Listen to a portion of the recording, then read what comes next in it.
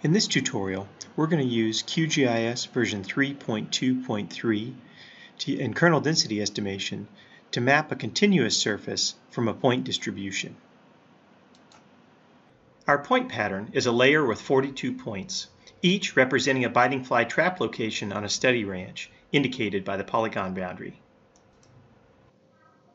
At each trap location, we have a catch per unit effort value indicating the number of biting flies captured per decimal hour, illustrated here by a red graduated symbol.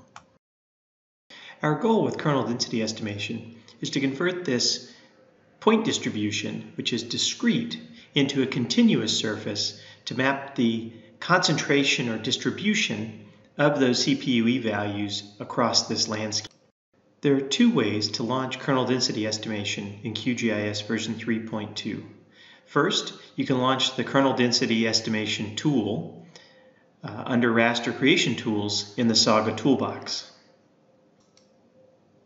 You can also launch the heat map tool found under the interpolation tools in the processing toolbox.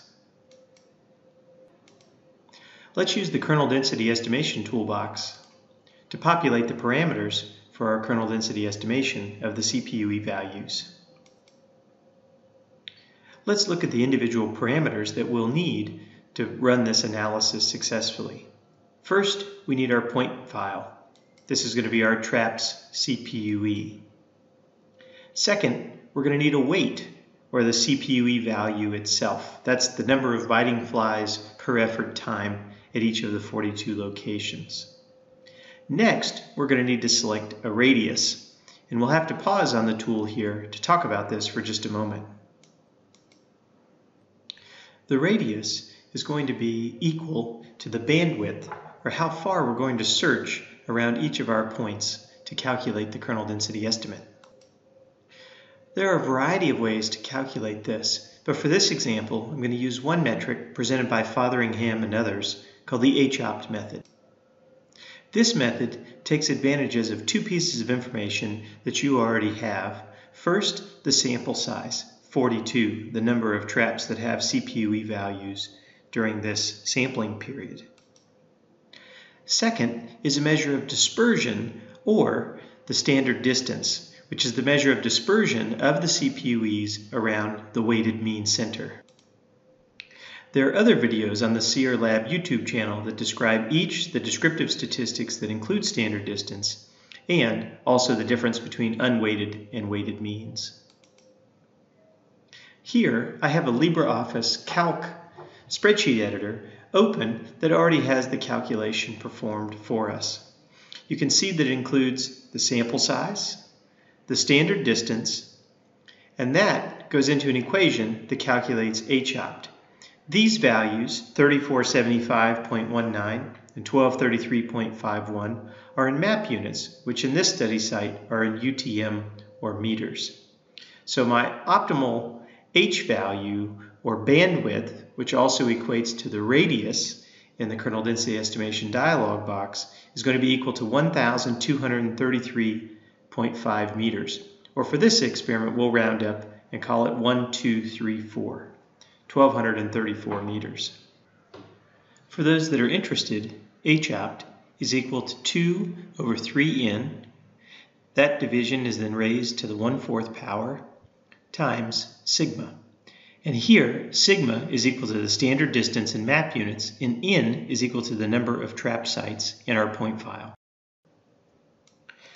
Now we can populate our radius at 1,234 meters using the hopt calculation we just performed. We're going to leave our kernel set at the quartic kernel, which is the default in QGIS. It's also the default in ArcGIS, and it's the most commonly used kernel for heat mapping. We can also set an output extent, or limit the reach of this kernel density estimation by some parameter. And for us, we're going to use a specific layer, which is the boundary of our study area. The next thing we're going to do is populate a cell size. The cell size is going to be the size of the raster surface that's used to convert our landscape from a discrete point distribution into a continuous surface that we can populate with those density estimates. Remember, the density is going to be equal to the number of flies per unit area, and that area is going to come from the cell size. And we're going to set this at 100 meters. We also need to save this file. So I'm going to navigate to a location. Here I have a raster folder. Create a new folder, kernel density estimation. And I'm going to name this KDE CPUE 1.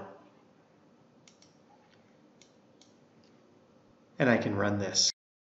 When this runs successfully, I'm going to get a raster file that's now loaded in my map window that has an extent equal to the ranch, and it's going to have a default black to white color ramp.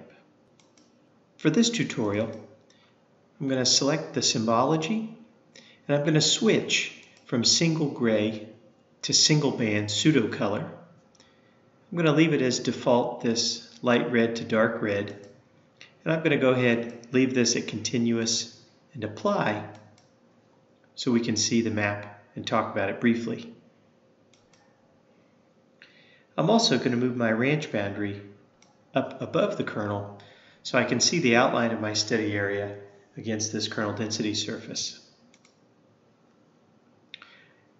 Now we have a continuous surface that describes the distribution of biting flies rather than our discrete point file. So now we have this raster image that describes for us the density across the landscape rather than just those 42 individual locations. Interpreting this map, we can see that during this trapping period, we had an intense amount of flies collected here in these darker red areas and fewer to no flies collected over here in the western side of the ranch. So we can see we had a high concentration of flies here in this region. In future videos, we'll talk about how to move from measuring concentration, which we've done here, to actually measuring statistically significant clustering using a series of local clustering techniques. Good luck with your kernel density estimation.